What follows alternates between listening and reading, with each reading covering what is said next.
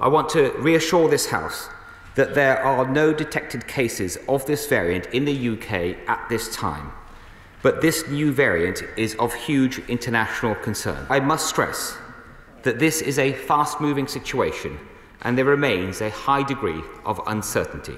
We are concerned that this new variant may pose substantial risk to public health. The variant has an unusually large number of mutations.